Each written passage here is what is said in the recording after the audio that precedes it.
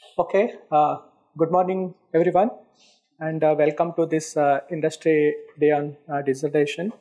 Thank you to Dean R&D's office to organizing this event.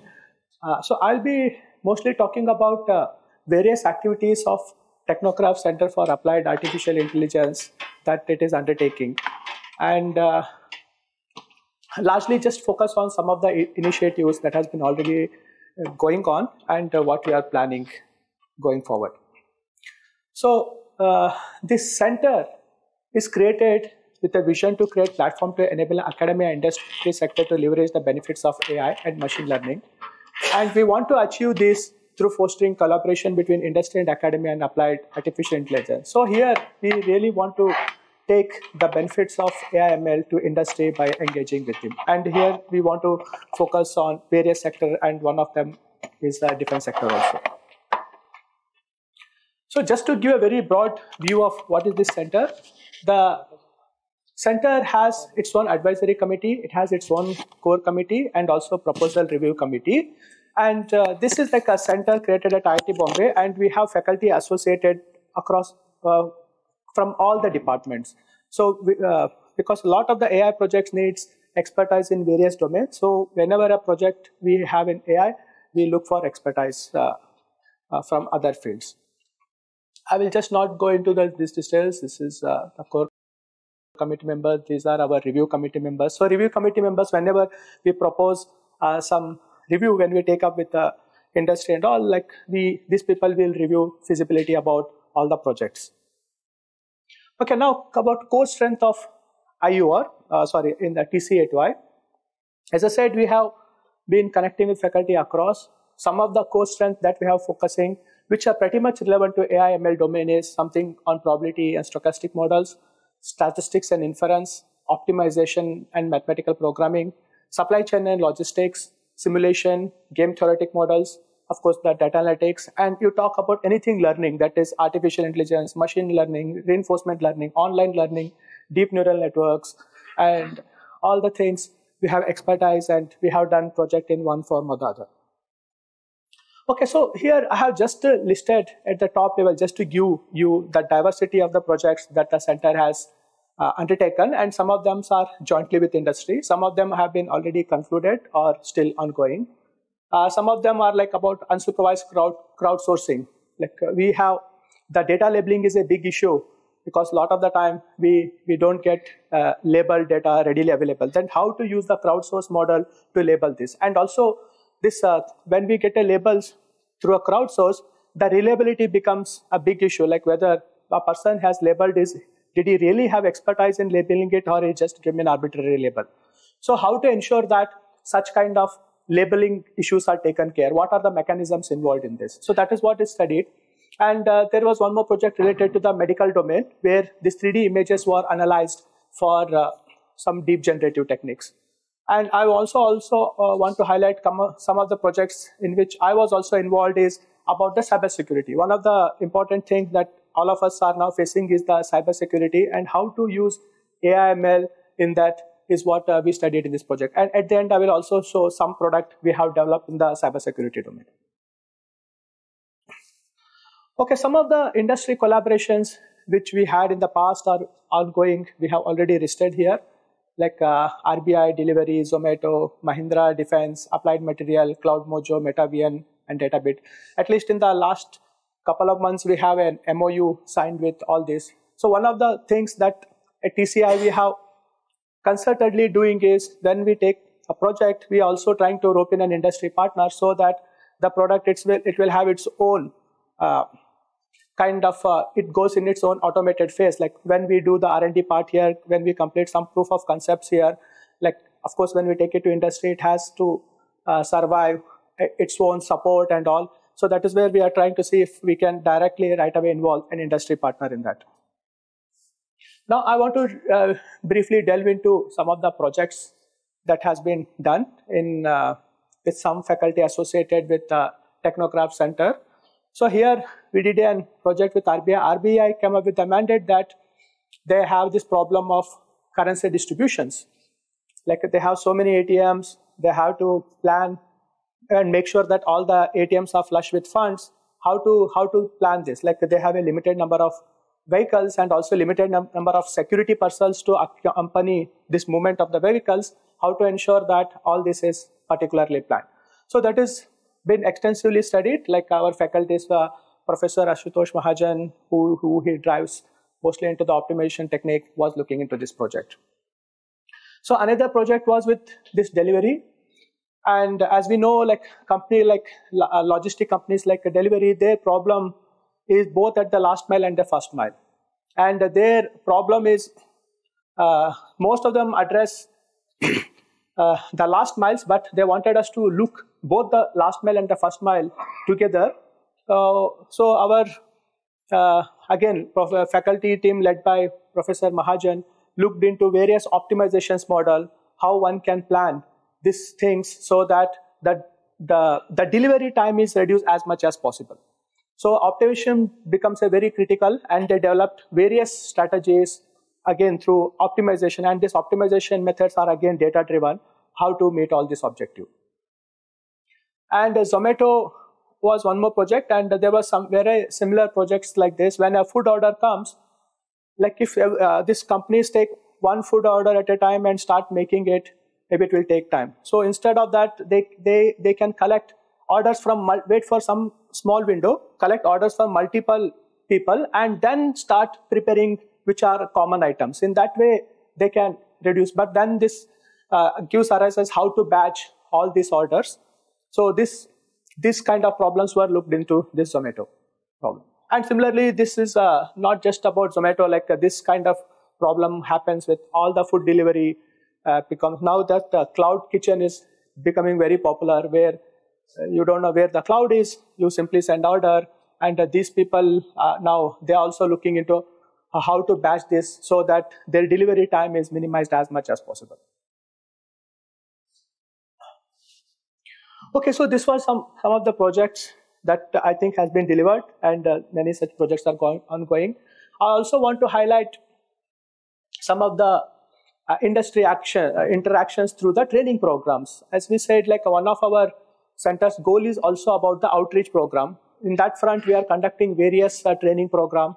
Especially, we are conducting many programs for our defense personnel.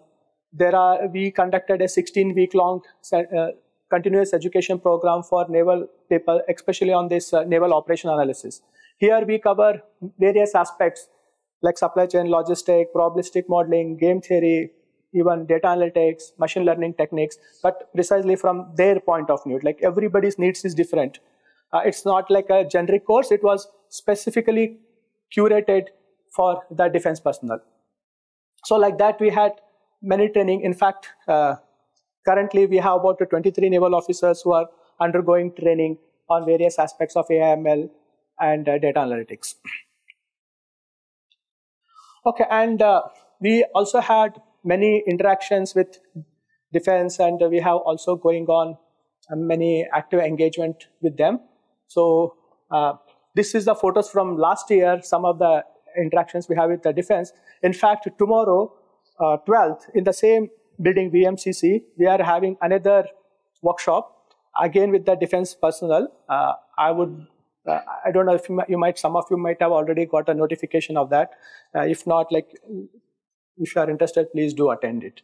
So there we have again several vice admiral level senior officers from the Navy are coming to explore various collaboration opportunities. And we have also signed MOU with them. Like there is a college, Navy, where they train senior officers called College of Defense Management. We have a long-term agreement with them. So many of the projects that they want to deal, they seek IIT Bombay expertise. And here also we are trying to see industry partners in some of this project, because everything we will not be able to deliver. And this is one of the of-late focus areas of Technocraft Center, how to build the digital twins. So digital twins concept is now taking quite a importance role, because everybody want to monitor the health, but in the digital domain, not the physical domain, because physical things are in operational, you don't want to touch it. You want to monitor its health in the digital domain. How to build models for this, develop these digital twins. A lot of AI will go, a lot of physics will go various aspects will go into picture. Now we have started, and we did also workshop on this specifically for Navy people. And now several interactions are still going on. I have listed some of them. We have been trying to see we can contribute to some supply chain project. Like Army has a big tender about re-engineering their entire supply chain. They wanted IITs to do initially study and give them a report and also suggest them how to go about implementing that we are participating. And this AI-based population manning. Army has a big problem in the border areas. Like border areas are huge. Most of them are porous, and they really want to monitor the movement of the people there. How to develop AI-based techniques so that the movement of the people can be monitored and also mapped. Like we want to know who is this person, where he studied, what are his relatives, kind of maintain a huge database so that it becomes easy for the defense personnel to track. And recently, we have also been participating in this e-course project where all the courts across India, they want to digitize their records so that it becomes easily accessible to all. This record should be accessible in all the languages. So they wanted to form a consortium of IITs to handle this project. Yeah, on the IIT Bombay front, we are participating in that. And recently, there is a big initiative from Department of Telecom called Digital Twin. They especially call it Sangam. So they want to build the digital twins for the cities so that the city planning can be appropriately done. If we have a digital twin kind of a city, we can plan various activities like as the population grows, which part of the city has to be infrastructure to be built and all. Okay, this part I will come again. Yeah, again, these are another things like our center is involved in certain security related projects. We have with the Ministry of Telecom, we have a long project of 5 years to develop 5G security guidelines. This 5G security is something also very core to TCA2I, and we are developing various security guidelines. And in fact, some of the security guidelines we have developed here are now being notified by Government of India, and many of the industries has to comply with this security guidelines, because in 5G, lot of equipments and vendors are mostly outside. We need to make sure that they comply to the Indian security, and this task of generating that security guidelines were part of this was given to us. Okay, now this is one last part. This is a small video of about 8 minutes. Can I run this? Okay. Now, apart from doing these studies, training, our center is also pretty much involved in developing some tools which could be of use to industry and also our government agencies. Here, we have developed a tool called Vajra. It is a cybersecurity tool, mostly to safeguard against cyber threats. I will just run this small video. Let me see if I can run this.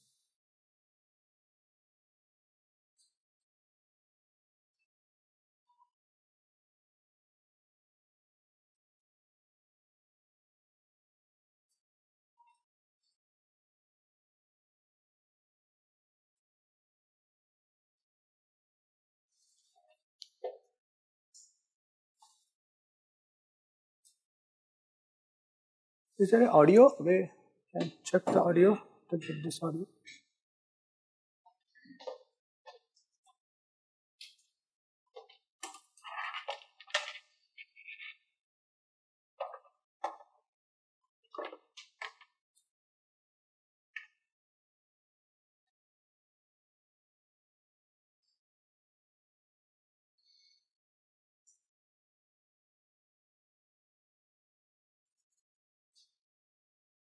Is there something it can be run from here?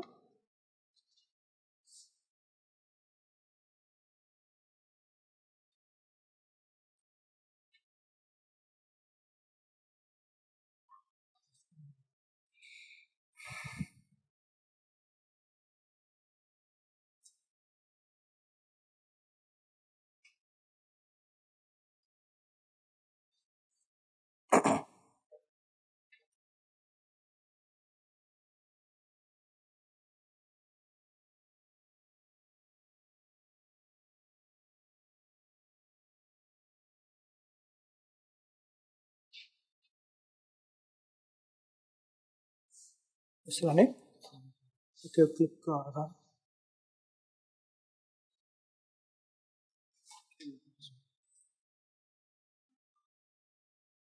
It's running, but I don't see voice.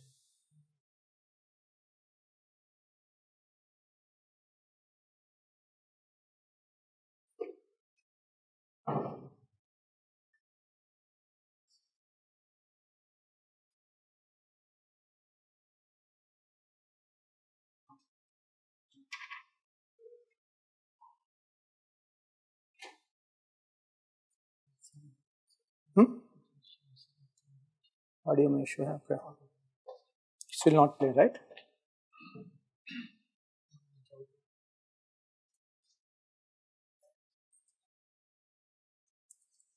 Okay, the audio seems to be not working, but I'll just run through what's happening. Let me be the audio of this. So this is a software tool, as I said. What we want to now do is, suppose let's say these are the nodes in your organization which are exposed to the internet. Obviously, when they're exposed to the internet, they will be exposed to the security, they will be having some security risk. What we now wanted to do is monitor their security issues. So we have developed an Vajra agent, which when you put it on these machines, just think of like you run your antivirus on your machines, right? Antivirus are mostly signature based. But nowadays, a lot of security things are not just signature based, like lot of new attacks come for which signature may not exist. Now, all those machines, we have installed our agent. Like here it shows like we have enrolled on about 69 agents. So this is a list of all the machines we have, and we are monitoring them centrally.